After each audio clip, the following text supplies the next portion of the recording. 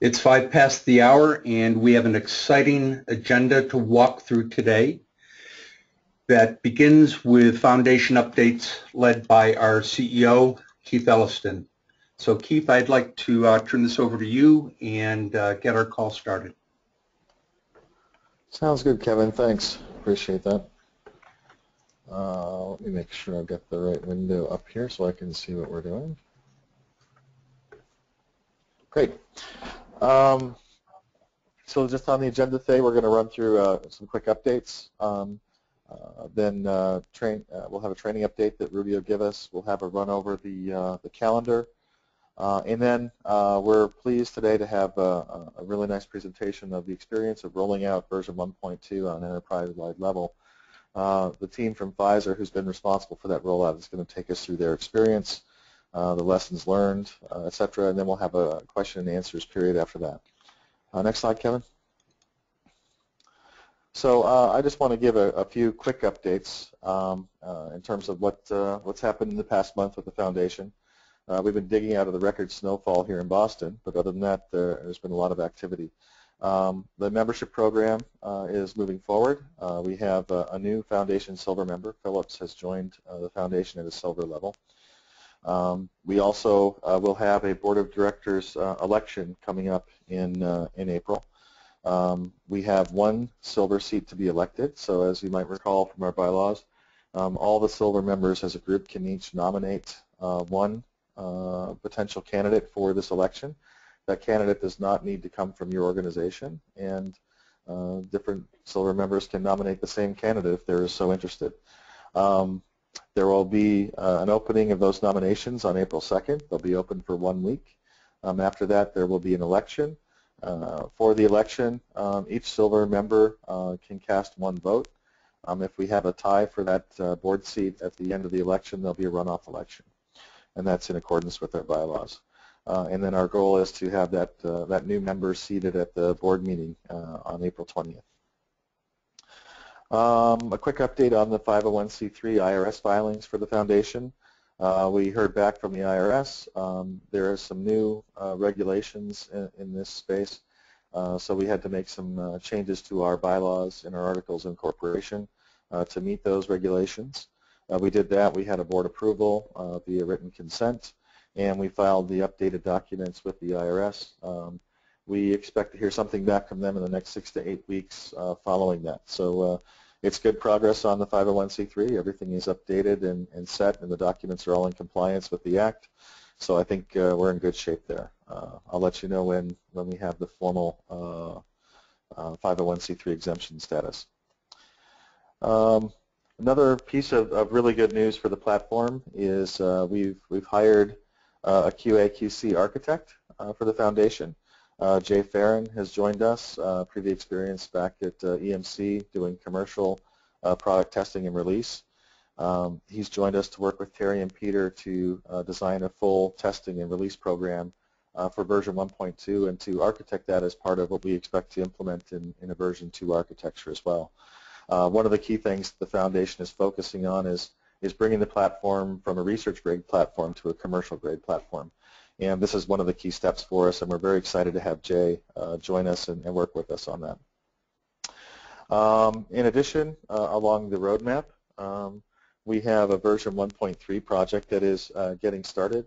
We have a couple of key stakeholders that are willing to invest in some new feature development for 1.3. I would like to encourage any other members or non-members in the community that have a budget to spend on version 1.3 type features to come together. I think if people can pool their resources, the number of features that can be added to the platform can be increased dramatically. This is one of the key activities of the foundation, is really providing this means of pooling resources and growing the feature base and feature set of the platform in a way that really enhances that capability so that we can all take advantage of the community investment overall.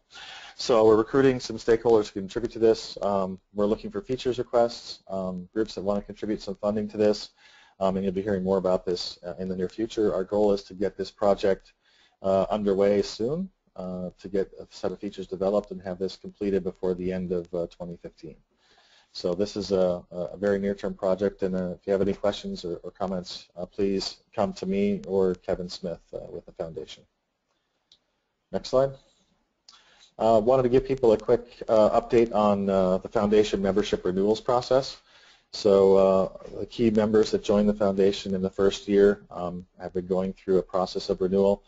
The renewal dates are set, invoices have been sent. We've already received over $250,000 from this renewal space, and we're not only working on recruiting new members to the foundation, but also renewing memberships for those that are working forward here.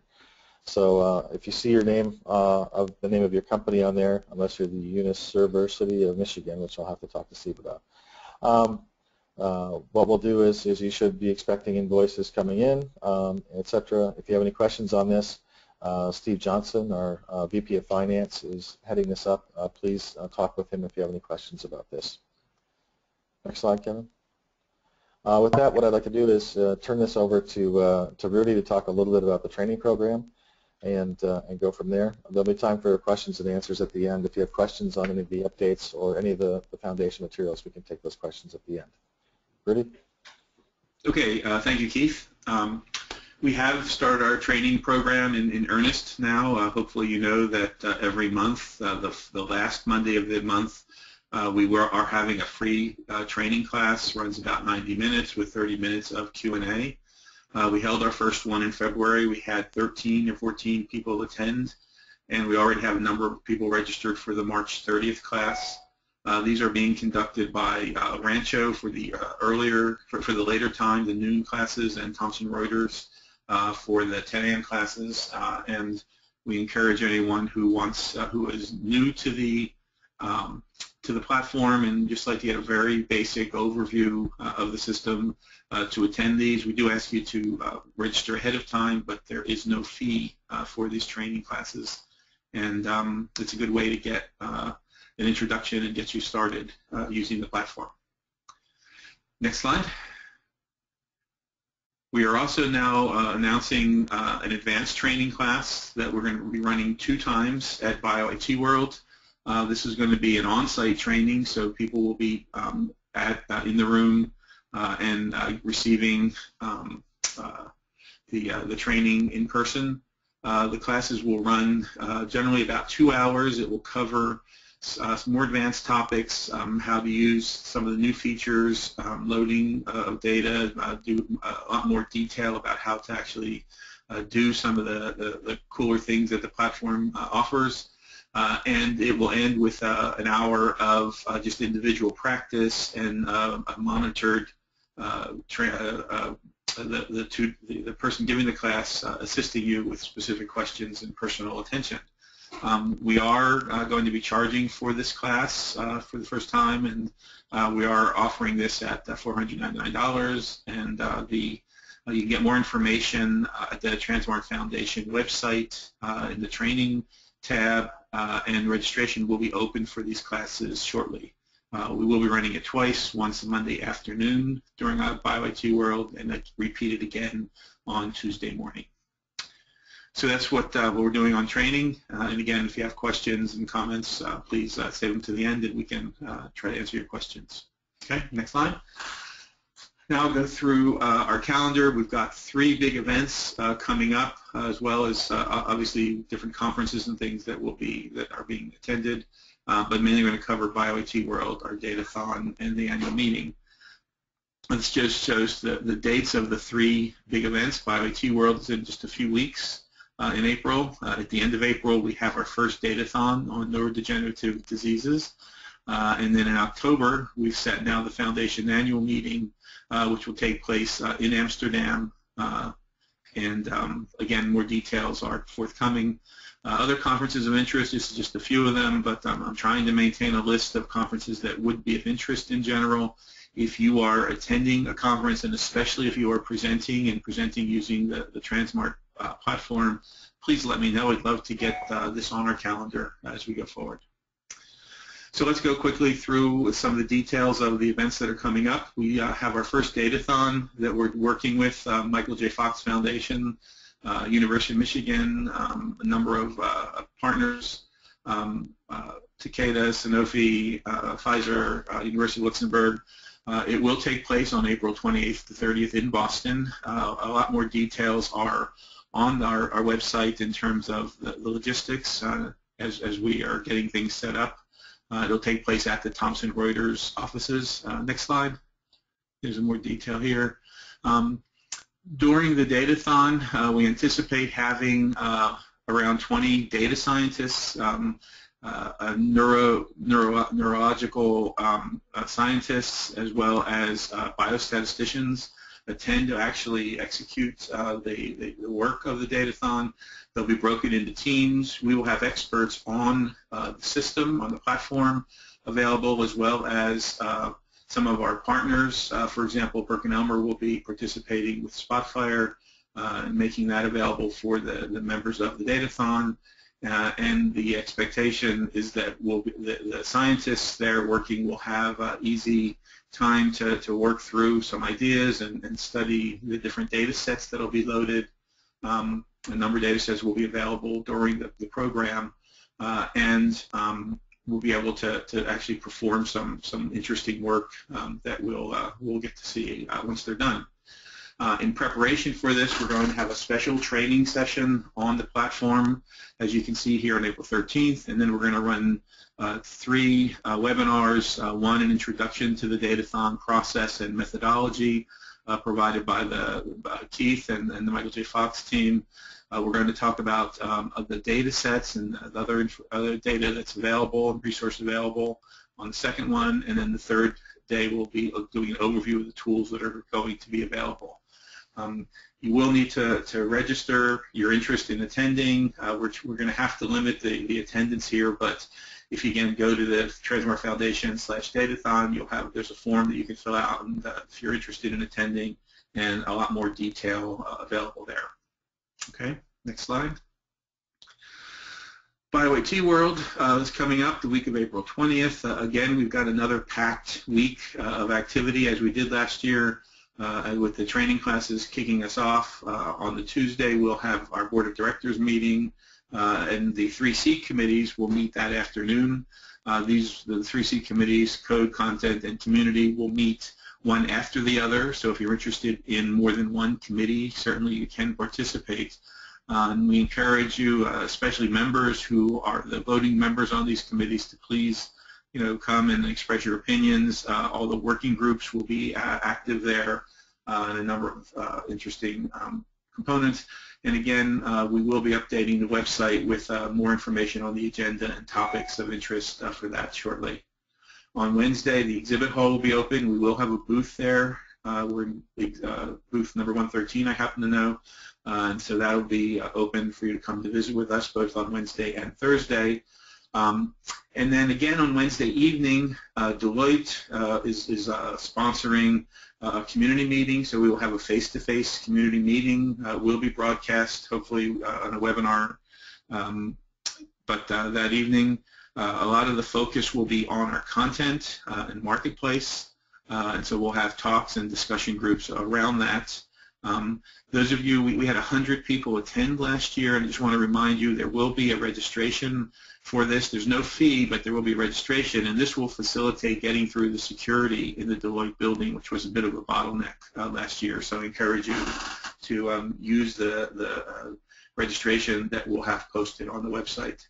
And then on the Thursday, again, the exhibit hall will be there, and we will have, the foundation has a talk in track 10 on the foundation updates. So again, a very busy week, and we hope that you'll consider attending some of these things, especially the 3C committees. These are the working bodies of the foundation, and a lot of the things that happen and get done are accomplished by the committees, and so we're hoping that you'll take the time to come and participate in these. It is in the Exchange Conference Center in the Mesh Boardroom. And I think my last slide is a little more detail on the community meeting on Wednesday evening, and this will have, again, hosted by Deloitte.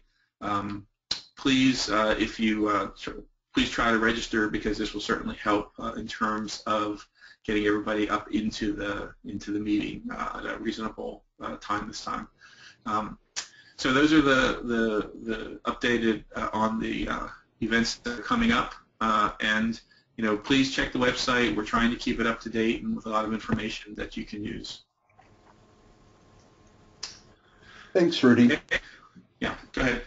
So I'd like to introduce Anna Silberberg from Pfizer. She is going to lead the Pfizer team through their presentation today around lessons learned from the recent upgrade of Transmart that they have completed at Pfizer. And so, Anna, I will give you keyboard control, and you can take us through your presentation. Welcome.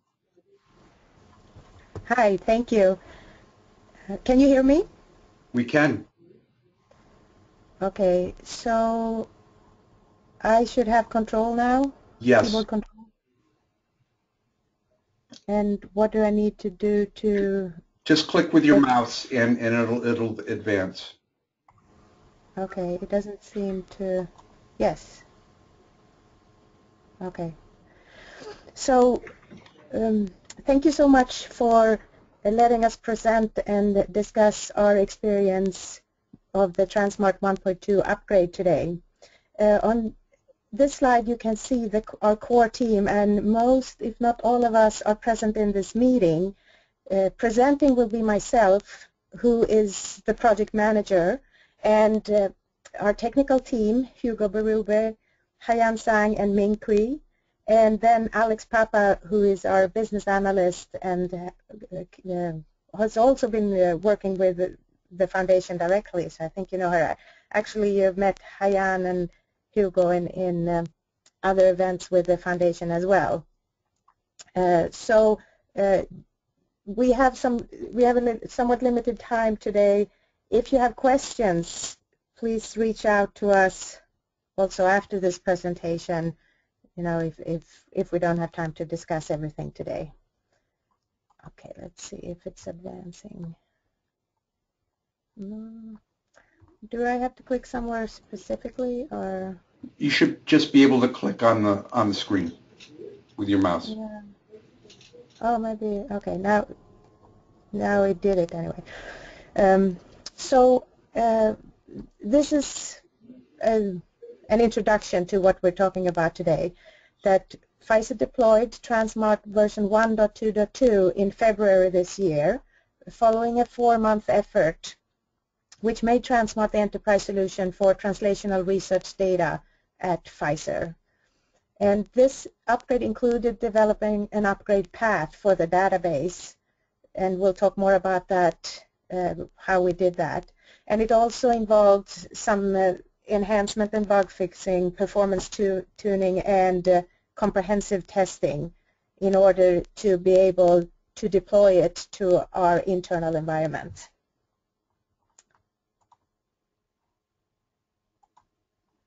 Okay. So our goals for today's presentation is to highlight what we did as information for others in a similar situation, and also to give feedback to the community on how we can improve the support to organizations looking to upgrade to new Transmart releases now and going forward. Are there things we can do to, as we're developing new releases, to help prepare for upgrades when organizations have Transmart installed and ready and have data in the system?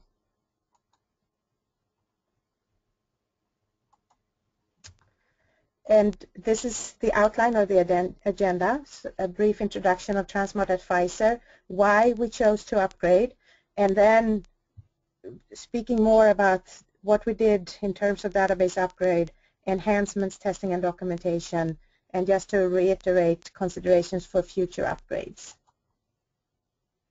So the Transmart environment at Pfizer has been in use since 2012, and we have users from many different teams. It's a global access from different users groups throughout Pfizer.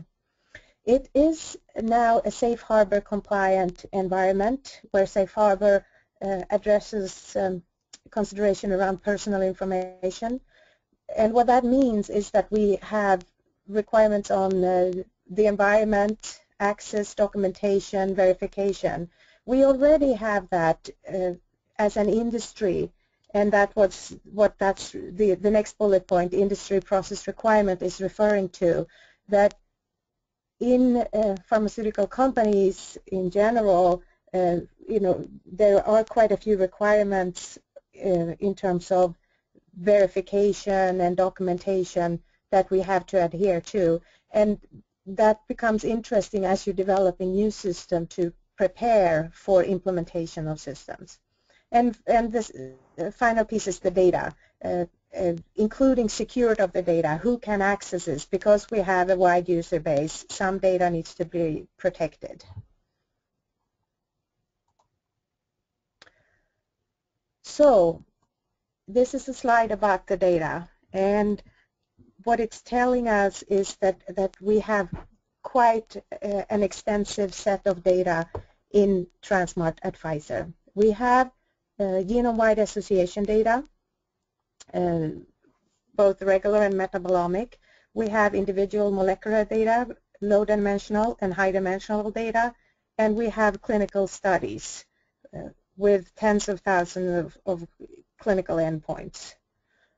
And this becomes very critical and important at times of upgrades. If there's database changes, how does that affect our work and our potential upgrade paths?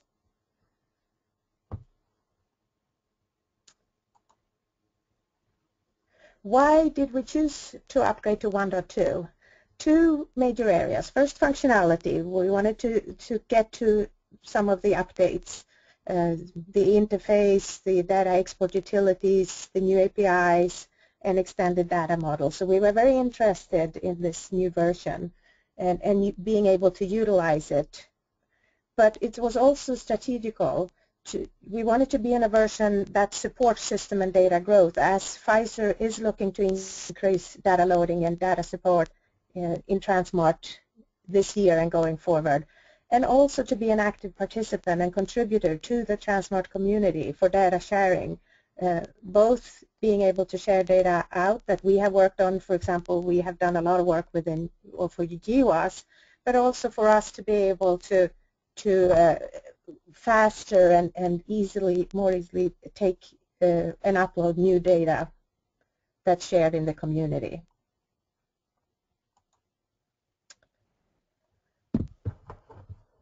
Okay, so now we're getting into the part what we did, and the database upgrade is first of that. So we were on Transmart release 1.0, and we had 3 environments: development stage and production, and we needed to get to version 1.2. Now, in the general recommendations for upgrade that we saw on the forum and in meeting was to reload data. So we had to look into that option because there were so many changes in the database between these 2 releases. So our technical team looked into that option, but because of the amount of data sets and the complexity of the data we had in the system, we also had to consider, is it possible to upgrade the database as it stands? And this is where I'm going to hand over to Ming Kui, who is our database or internal DBA and database structural expert, and then Hayan and Hugo are also going to talk about our technical challenges that we had and what we did to accomplish this.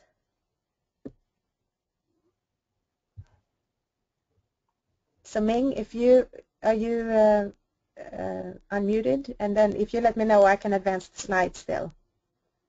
Can you hear me? Yes. It's a little muffled. We can hear you, Ming. Oh, okay. So how do I do this one? Okay. Thank you, Anna. And to start, we have 3 version 1.0 databases. They are all Oracle 11.2 database, each running on a dedicated Linux VM server. So as as Anna mentioned, to begin with, we had 4 possible upgrade methods raised up by team, and we explored and discussed them.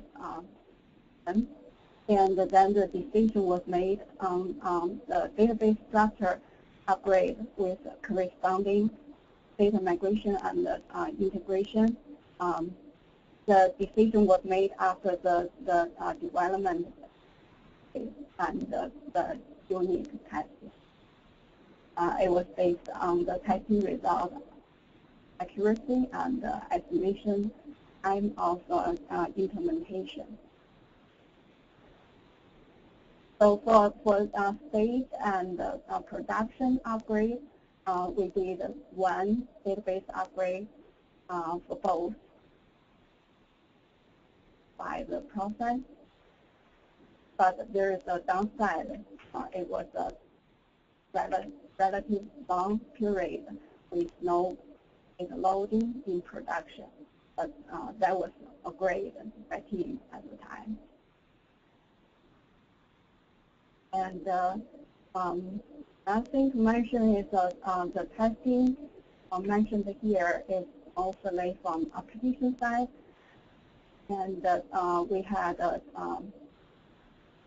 system testing and user acceptance testing after the stage database upgrade was deployed. And this diagram is focused on database upgrade overview. Actually, there are a lot of great effort and time spent on testing and debugging. You will get more detail later on in this. How do we go to next slide, please? Oh, no. Can I go back? Oh, sorry. Thank you. Okay, thanks. So this one is showing the steps for database structure upgrade. There are multiple ways to do it, right? Here we did compare the database structure difference between the foundation 1.2.2 auto database we internally installed. We compared this structure with our earlier 3.0 database structure. We did comparison and generate the database synchronized grade by test code for Oracle too. Because there's some menu you can do the multiple schema comparison and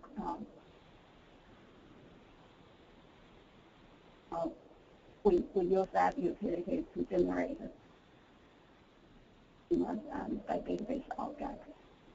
There are hundreds of those. And then team worked closely to review the differences and to resolve any problem within the and then we revealed the final difference we need to do or we accept. And that's about all we did with the structure upgrade.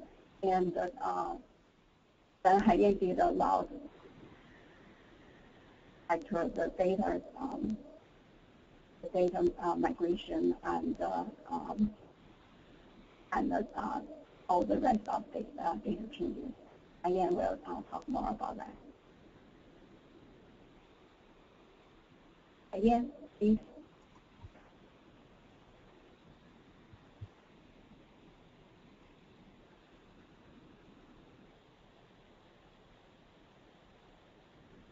Haiyan, are you on mute?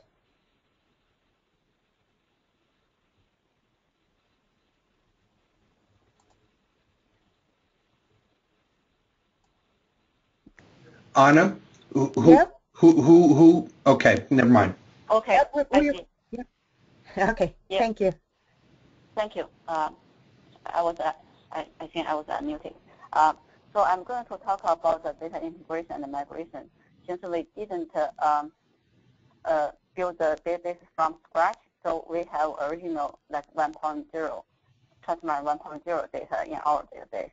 And we knew there are new functions that 1.2 supported, and we will need some new reference data in 1.2.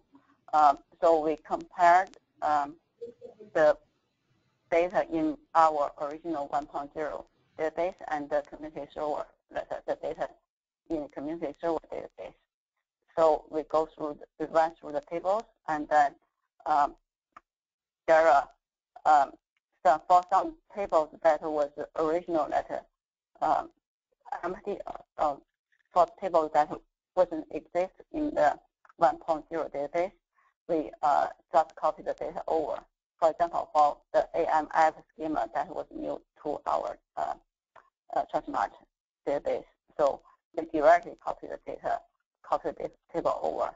And for some pathways, that's the new supported data type, and we copy those type of data over as well. For some existing tables that we already have data, because 1.2 supported more data types, and for example, for the metabolic and mRNA and proteins, so for those data types, we merge them, we copy the data from 1.2 community server, and then merge them in our 1.0 database. For example, in the search term tables, we merge them together, and for some also for some other tables that biomarkers. We originally only had gene in the biomarker table, and now we have proteins and metabolics. So that is the most data that we migrated. But during the application testing, we also realized there are some connections between the tables that we need to populate, so the application user interface will behave properly. For example, for the study metadata, because study metadata was actually kind of linked between the AMF schema and the FMF schema. So we actually have to populate the data in the AMF tables to link them together. So when we click on the study metadata will pop up properly. We also realized there are some tables in the table definition, the columns are actually nullable, so it is a null value. But when we testing on the application side, if there is a null value in the column, it's actually the application won't behave, will have some kind of problems. So we fill in those columns by default values. This may be, I think this in the future, maybe we can synchronize the database design and the application side so they could match. Maybe in some way that database we can define, if it's not a null value, we can define as like null volume. Not column, sorry. So also during the testing, we found out the data structure for the workspace type for the saved subset has been changed from 1.0 to 1.2. And this is not very intuitive to us in the beginning until we found some problem for our saved subset. If it's new, there's no problem. But because the data structure is different, they call different things. The query master ID column in the subset table actually was pointing to a different thing. It's pointing to resource instance ID in 1.2. I think this is not very obvious to us, so we did spend a little bit time on those things. I'm thinking in the future if we update the application side, like update the code, like pointing to different things, we could update the table correspondingly. So it's, for the user, like when we update, we will know what's going on, what has been changed. There are also some data, like the data type or the data definition has been changed in different tables.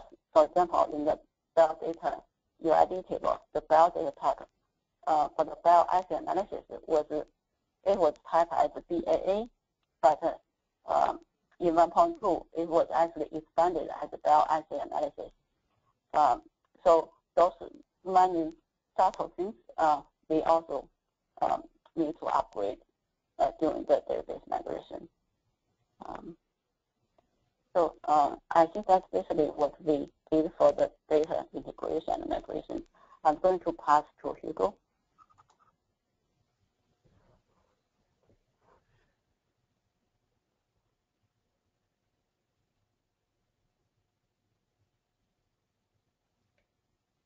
Hugo, you might need to unmute also.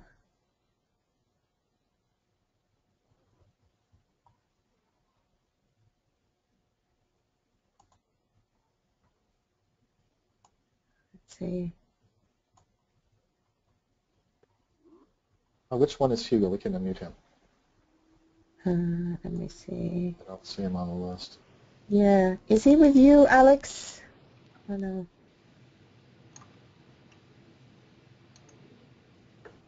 There we go. Hello.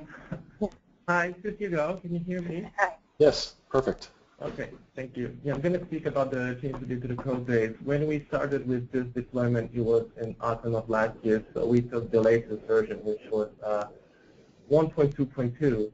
And over the course of this deployment and testing internally, we've identified around 226 bugs that we've documented, and we've fixed about 73 internally.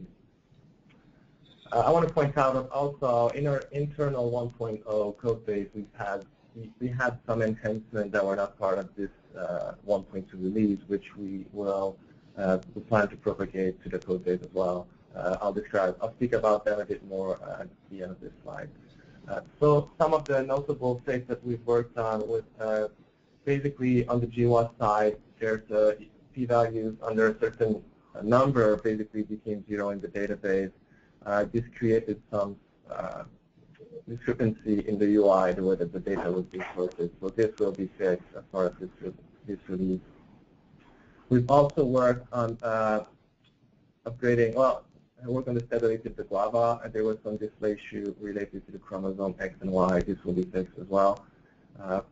In the past few weeks, we've identified bug and an issue with basically the export of clinical low-dimensional data set when the data set size is large. Basically, it ends up being an explosion in the data size, which basically makes the export process to fail. So what we've done is that we've looked at the R code and are proposing an alternative in the export procedure, which makes the process much faster and more stable as well. We will share this update as well. We've worked on also some few fixes in the ETL scripts in order to load the GWAS data. And we've fixed an issue with the GWAS security model, which will be part of this release as well. In terms of enhancements, which we've had at Pfizer internally for using 1.0 that will be part of the future foundation release is be able to use the gene signature for GWAS either using gene IDs or RSIDs. I think this was not working in 1.2.2. And also, this has been a request by our user within Pfizer is the ability to basically attach files to different studies, whether it's on the analyze tab or the GWAS tab. So this is another functionality that we've integrated as well. Okay. Next slide, please.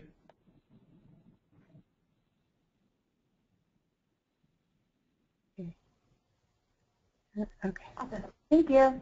So I'm going to be talking about testing and documentation. So for this 1.2 release, there are about 100 test scripts.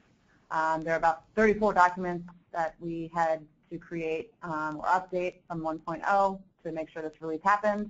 I'm in the process right now of cleaning up the test scripts to upload to the wiki for the foundation.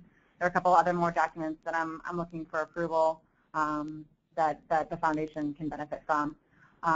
Right now, we're backtracking a little bit on the bug tracking process, but we're hoping to streamline it soon. The intention is to first track it internally in Pfizer, and then around the same time, kind of confirm or at least document the bugs in the foundation instance for JIRA. That way, as the developers internally, fix them or provide insight, we can move that information seamlessly into JIRA.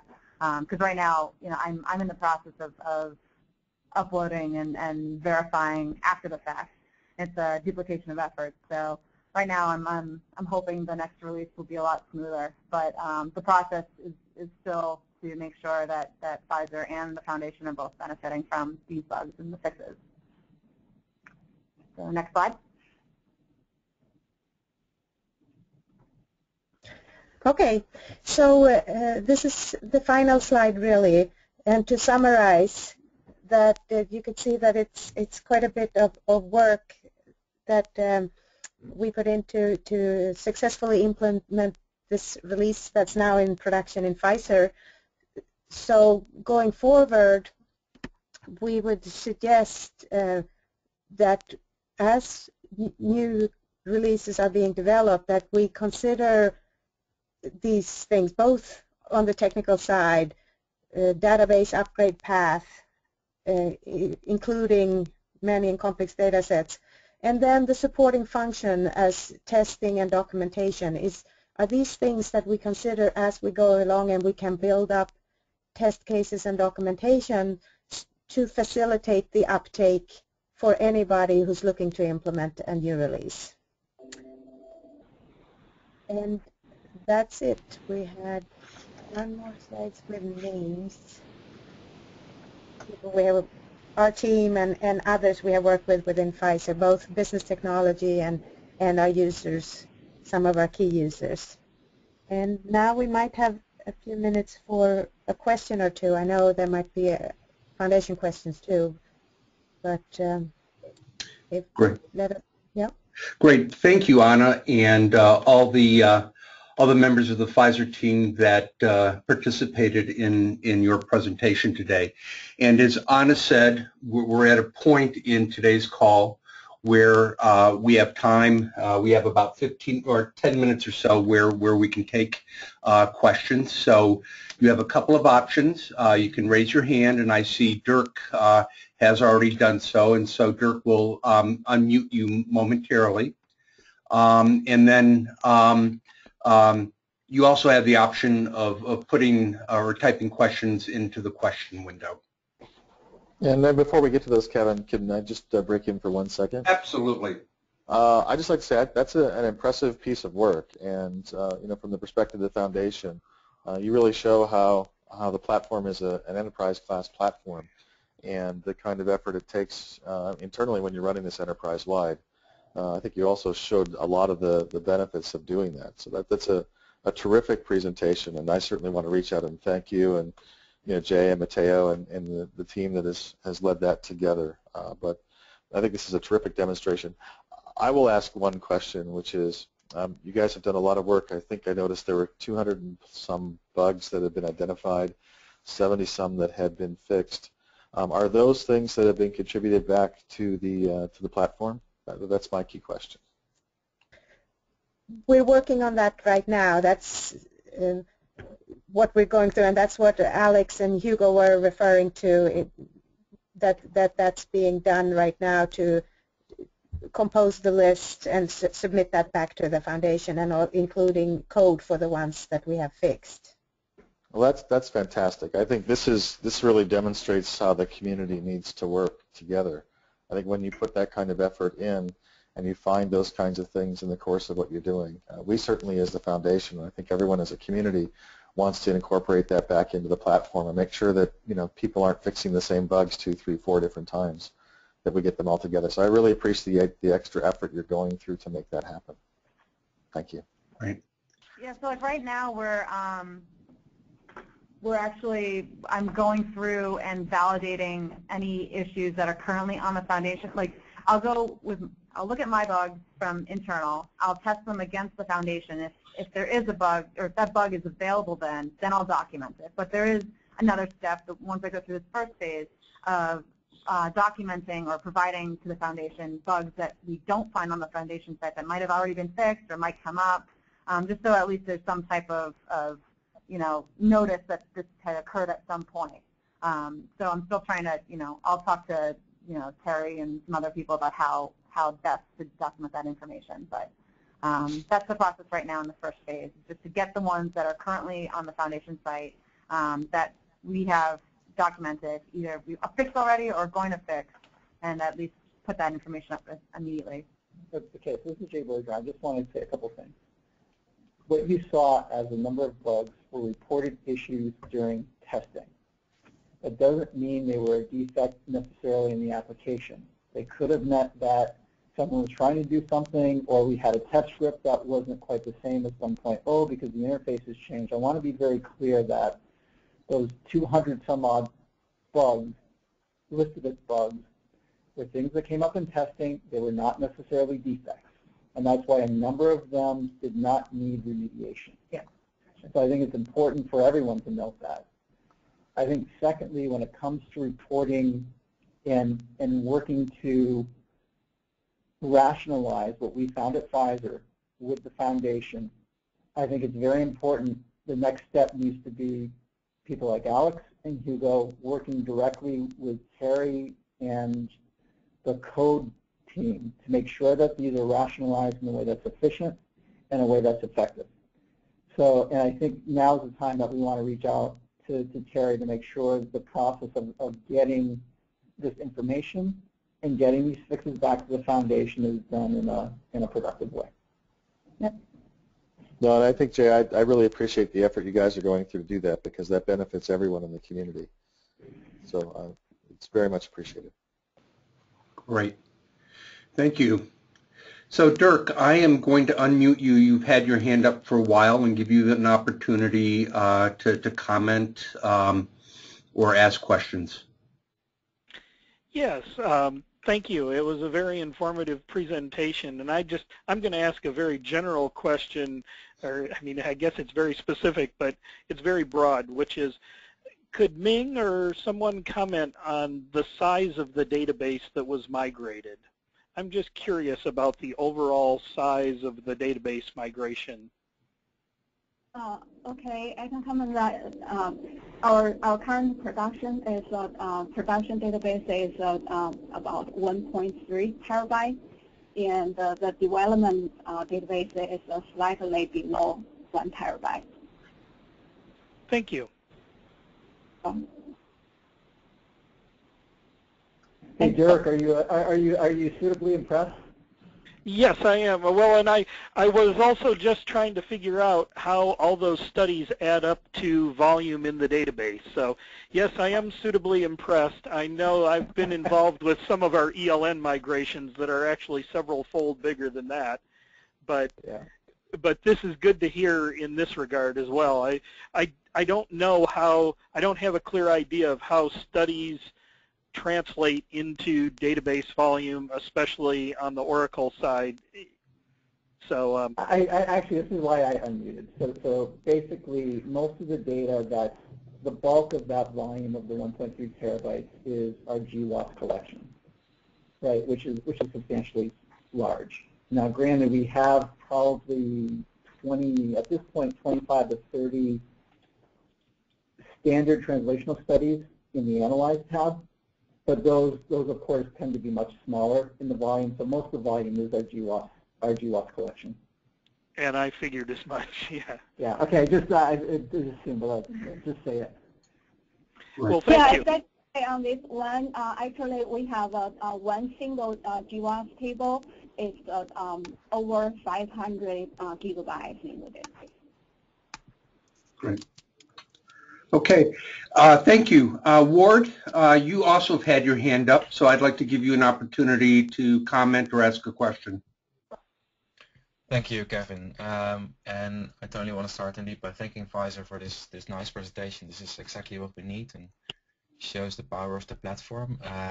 Relating to this, I also want to mention that this week also officially Trade has gone into official production deployment with 1.2.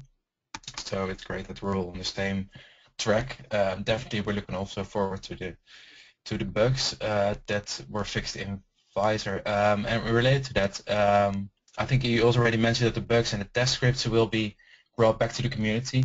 The database upgrade scripts might also be useful for people who have a big data set and are still on 1.0. Will these also be brought back? Hi. Yeah. So I mentioned that we're in the process of cleaning it up and updating it, and we're gonna put them on the wiki. Ward, I do have an email from you from yesterday, so I am gonna email you back about meeting oh, great, the next few days. So sorry, I didn't mean to ignore you. Don't worry. Yeah. So the intention is to provide the scripts and any updates to the scripts back to the foundation as soon as possible. Just to be sure, you mean the database upgrade scripts, right? Or the test scripts? Oh, I was talking about the test scripts. What do you? Yeah. So we haven't talked okay. about the database upgrade scripts.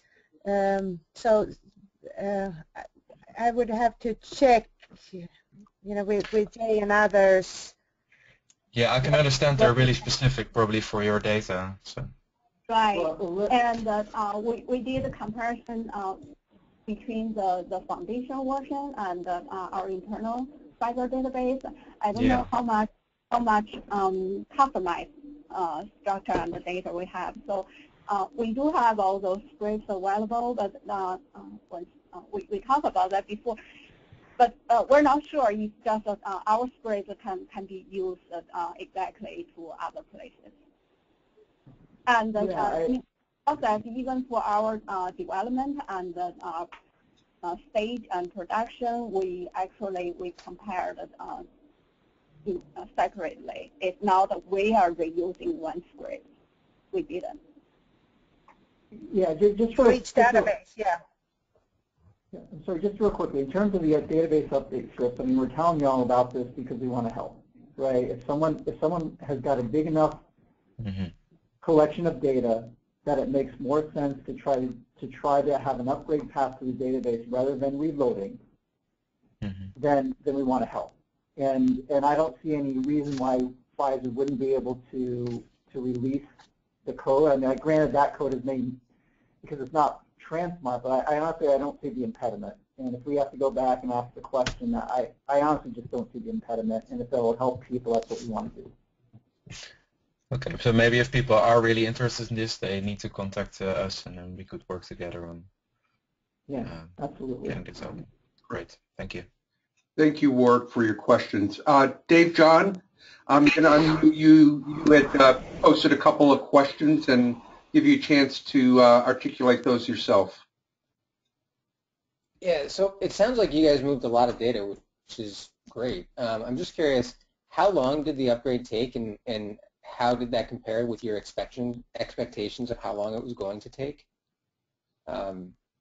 It seems like a lot of work, and I just kind of want to get the idea, was it your expected effort, or was it a lot more than that? Well, I'll start from a product manager perspective. The technical team can comment as well. In our case, we had a deadline set. So we had to do it really on a very aggressive schedule, and so it depends on what you include in how long the upgrade what you include in that, because in the beginning really what took time was to decide, to evaluate our technical options. That took us, I would say, a month or so to do, and then to do it, and then we have the testing and documentation. So all in all, we said 4 months, but that was a very intense effort. And that's what we're looking for. I see there's another comment there, for future updates, how can we make it more easier up front so there is a path and a faster way of doing it. The other question I have... Actually, I'm sorry, just to answer Dave's question, I mean, Haiyan or Ming, I mean, what was in terms of running the update script, forget everything else, but just running the update script, how long did that take? Because I think that may be what Dave was aiming at. Okay, so for database structure upgrade, the time is it was about 1 week to upgrade all the schemas. For the data migration, I think the first time I used like 2 to 3 days, but the second time, because we know already after testing, it's only used 1 day. Yeah, because we have different environments, we have to do it multiple times through the process. That's a pretty quick turnaround. That sounds pretty fast. But it's what we do, Dave. No, I get it. That's great. The other question I had was a little bit unrelated, but slightly related. So I know you guys are tracking bugs internally, but also against the Foundation JIRA. And I just think as a community, we probably need to have a better way of doing that so we're not duplicating effort. And I was just wondering if you guys had any thoughts there based on your experience, or is that something we should try to just figure out as a community overall? I think that like we need to document, I don't know, I'm duplicating efforts right now, right? Because we had development has already been deployed, and now I'm going back and I'm literally retyping everything into JIRA. So I think maybe the process that if I could give it advice to other people is, as the development is going through, you can document it in your own internal services, but then also, find a way to copy it over quickly to JIRA for the Foundation site. I know, for the next release, I think one thing that we're interested in doing is testing it internally for, well, first testing the Foundation site. Oh, we have to go?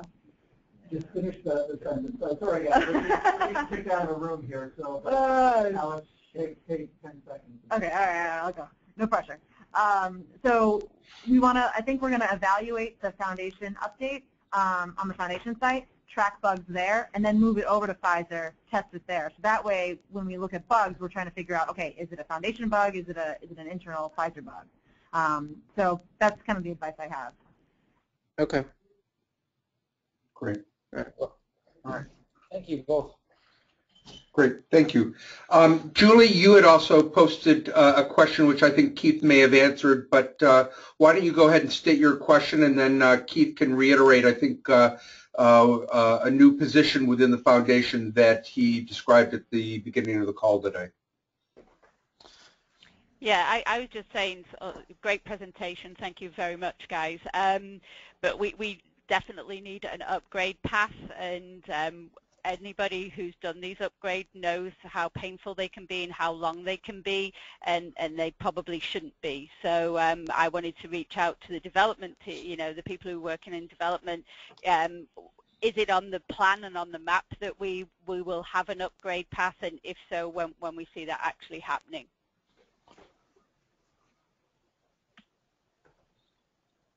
Well, I can't speak for the developers directly, but from the Foundation perspective, I think an upgrade path has always been on our key. And in fact, as we think about, the release program that we put in place for version 1.2 is, with all the different release pieces, these are drop-in patches, and they don't involve any changes to the underlying data structures, which has been a really critical part of that release process. As we go forward, one of the key things that I've discussed with EK and with Jay and others on the code side is when we do a version 2 development, we want to have backward compatibility. We are working with an enterprise class platform. Listening to Jay's efforts here, where they've worked with a database containing over 1 terabyte of data and worked through upgrade, this is not a trivial task. I think that as we go forward, we want to make that much more facile. But I don't think we're going to be at the point of dropping in a patch to Microsoft Word as we do with desktop apps. I think we're always going to have to be really careful about the underlying data structures, the underlying database, how people are working with those, et cetera. But it's a key design goal for us to have this kind of upgrade path and backward compatibility as well. Toward that end, we have brought on board Jay Farron, who's a commercial QA, QC testing and release architect. Jay has a background working with companies like EMC, Softscape, and others, and really understands the sort of the commercial aspects of this and working with a commercial set of customers. So he's been engaged now with Terry and with Peter, working on how we design this into our testing and release program, and then how we do this on an ongoing basis to make sure we have upgrade paths and more. So that's a definite area of focus, Julie. Good to hear.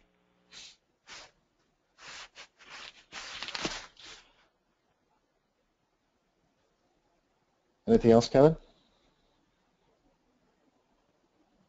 Did we lose Kevin? No, I'm here. Peter Rice has a question. Peter?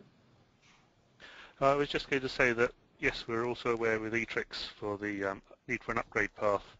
It's, of course, rather complicated when you're doing it from your internal 1.0 Oracle version to 1.2 Oracle and Postgres. So I think the upgrade script you used is probably the one we used for the Oracle Postgres merge, which I sent to you, and you probably played with it. We could certainly use your experience in building an upgrade path from the things that you needed to change, and at least try to build one that will take you from 1.2.x to 1.2.x plus 1 for the Transmart upgrades, and to help guide anyone migrating their internal versions, as everyone's going to have to do to get to the standard version. So we're part of the way there, and I think we can certainly build on that as a development team. Thank you. Any other questions or comments before we conclude today's monthly community call? So Keith, as usual, I'd like to give you the opportunity to close out our call today.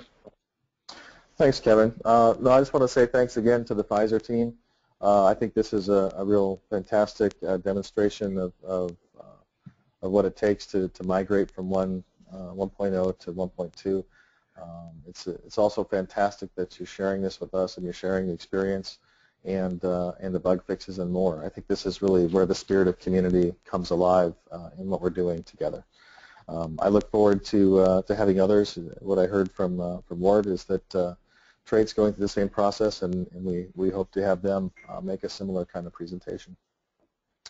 Going forward over the next month, we've got a lot of focus going on the Datathon, the BioIT World events coming up, various things there. I will want to motivate all the 3C committee members and working group members to come to those meetings in Boston the week of the 20th. I think that there's a lot of work happening on the ground, and if you want to be involved in it, that's the way to go.